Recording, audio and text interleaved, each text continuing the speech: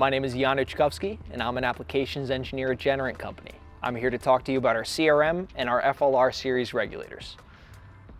The CRM Series regulator is a mini pressure reducing regulator commonly used on pressure build circuits on cryogenic liquid cylinders.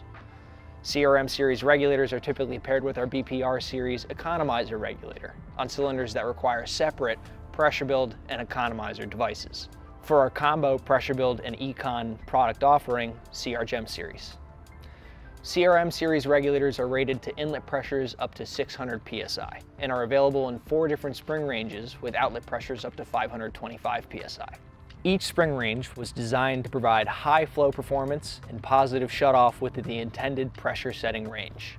The solid non-tied diaphragm increases device sensitivity and eliminates a potential leak path associated with tied diaphragm designs. This provides for long-lasting performance. CRM Series performance has been extensively validated in the field with numerous manufacturers and OEMs.